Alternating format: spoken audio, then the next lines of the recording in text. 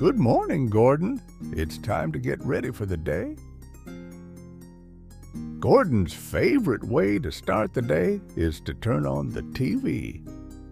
However, Gordon doesn't know that his day is going to start a little bit differently.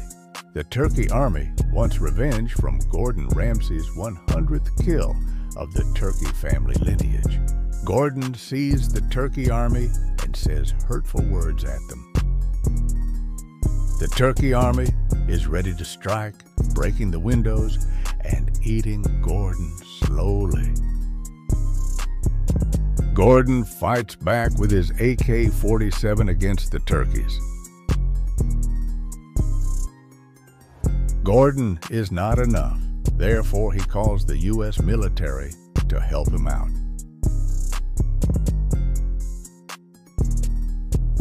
The U.S. military sends a nuke to Gordon Ramsay's mansion without confronting him about destroying it.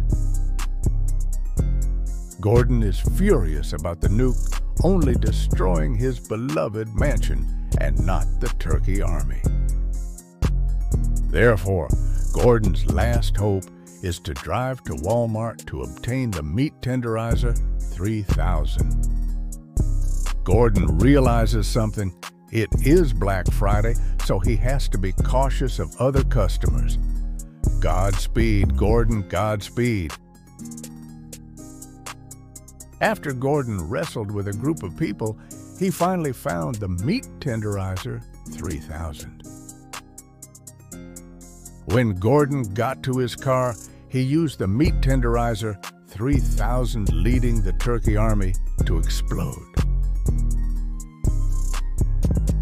Gordon Ramsay is happy to see the Turkey Army be gone at last.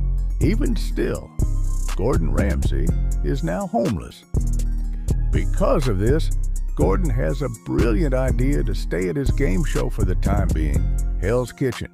Gordon is ready to end his day, going to bed and having another adventure in the morning. Like and subscribe for more of Gordon Ramsay's adventures.